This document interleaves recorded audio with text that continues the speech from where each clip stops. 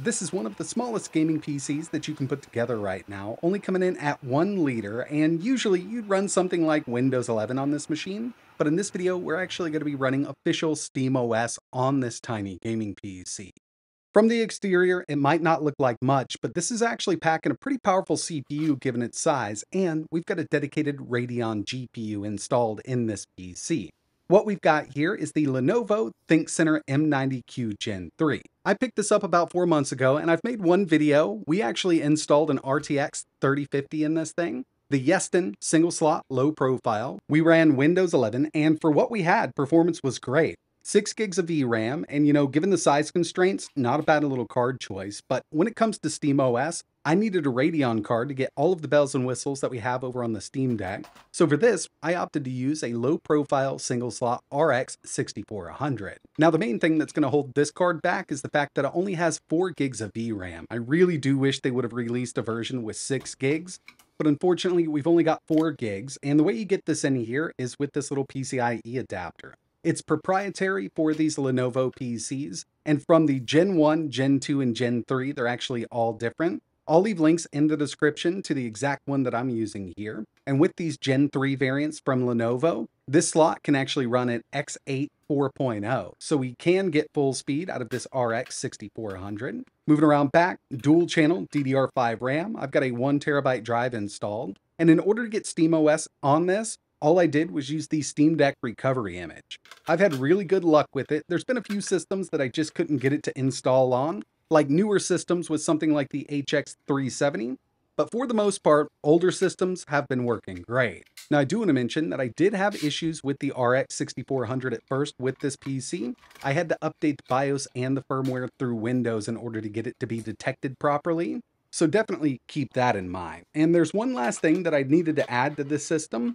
and that's just a higher wattage power supply. These things usually come with either a 65 watt up to a 90, but what I've got here is a 230 watt, and we've got that Lenovo proprietary connector. This is just a gaming laptop charger I got on eBay. So going into this, I really wasn't sure what to expect with the RX 6400 and official Steam. And real quick, let me show you that. Just to get it out of the way, from settings, we'll go to System, SteamOS Holo, 3.624. I didn't even have to go up to 3.8 with this system. And for the most part, 1080p performance on this card is really great, but there are a couple games that fall right on their face.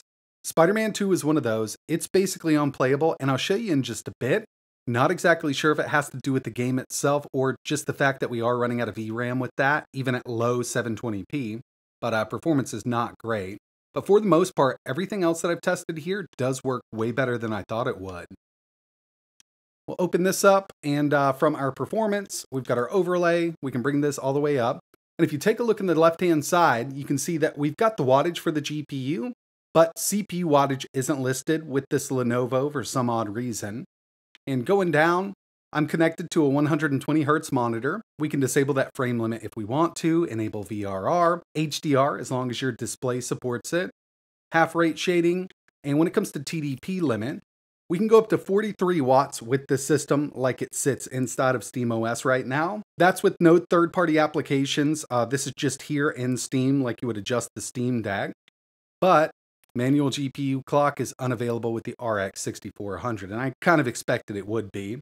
And 43 watts might not sound like a lot, but you got to keep in mind that we've got that T variant, so it is a lower wattage chip. We've still got 6 cores, 12 threads, and a pretty decent boost clock here. And I have not seen it hit 4.6 gigahertz yet while gaming. So I don't know if it's just being limited here by the TDP or what's going on. But so far, not too bad. And now I want to get into some gaming. We're going to start out here with, let's start with Elden Ring. Go ahead and launch it.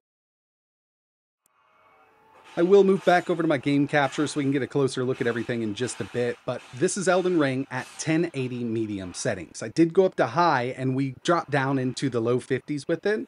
So at medium 1080 on this system, it's actually working really well. We've got that Intel i5-12500T, so we've got 6 cores, 12 threads, and I think boost is all the way up to 4.6. But I've been keeping an eye out with the overlay, and I really haven't seen it hit 4.6, up to 4.3 every once in a while. Next up, Borderlands 3 1080 low, but we are at 100% resolution scale. And going to medium, it is possible, but there's some areas here when there's a lot of effects on screen where it does dip under 60. So at low, it still looks good like this at 1080 with no scaling, so 100% resolution scale. And we're seeing an average in the mid 70s with it, even during battle, which is pretty impressive here for that RX 6400.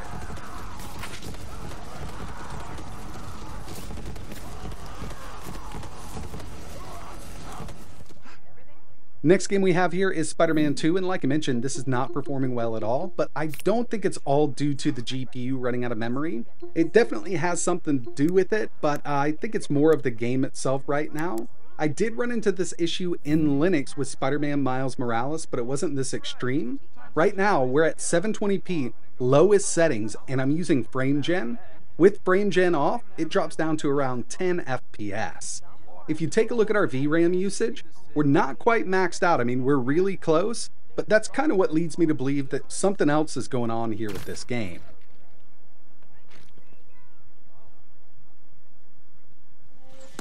(1080p) medium settings with frame gen enabled. Without frame gen, you can get away at low settings with FSR set to performance, but it doesn't look great like that. You could also drop this down to 900p and get real close to that 60, but frame gen is really where it's at if you want to go up to those medium settings on this RX 6400.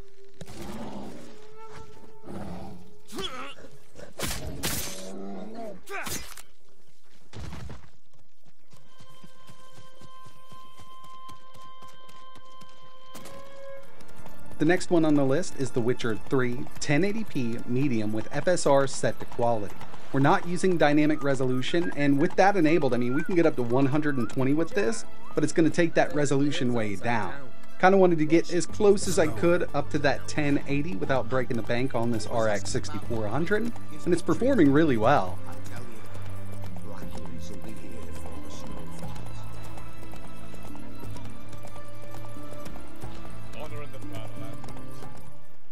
I always throw Fallout 4 in just to make sure it performs good, and you can see that we do have some dips. This is kind of the Steam Deck optimized version. When we install this in SteamOS, we don't have any options for graphics or resolution. So I believe it's at 800p, and I know for a fact that in Windows on the RX 6400, this game runs great at 1080 medium settings.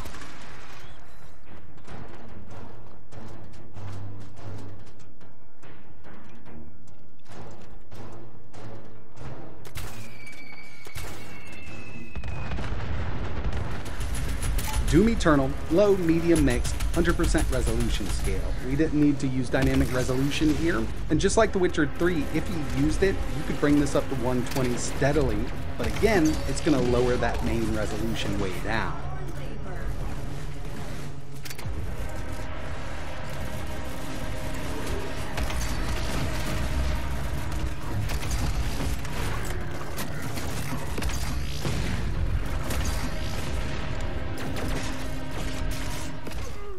I always like to throw at least one fighting game in. So we've got Street Fighter 6 1080 medium settings, and I do believe that we could go up to high. You might see it dip down to around 59, but that's really normal with this game. Even on higher end systems it does that. But yeah, with fighting games, you should have a pretty decent time on this system.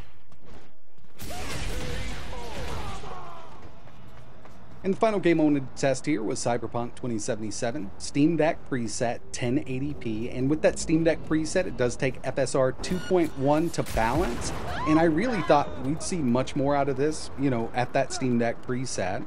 But yeah, I mean, it does dip under that 60, so for the most part, I mean, we can't hit 60 with it like this, but if we enable some frame generation here, or even take the settings down to low, we can get over 60 with it. But I wanted to keep the Steam Deck preset and see what we could do here with FSR frame gen enabled. And with it set up like this, one thing that I'm noticing here is much lower VRAM usage. I actually thought it would be more because we're caching those extra frames there to kind of load them in with frame generation.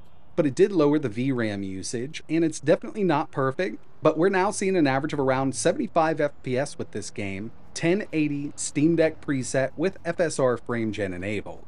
I'll tell you, if there was a better performing single slot low profile Radeon card on the market that I could add to this that doesn't require extra power, I definitely would have done it. But in order to get this setup here, we had to use that RX 6400.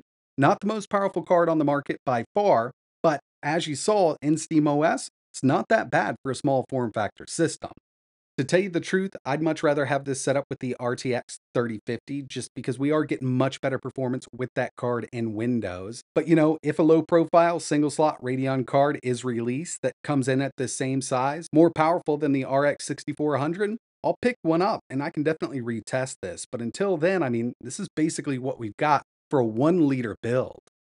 But that's going to wrap it up for this one. If you're interested in putting something like this together, I will leave links in the description. I got most of the stuff over on eBay. And if you've got any questions, let me know in the comments below.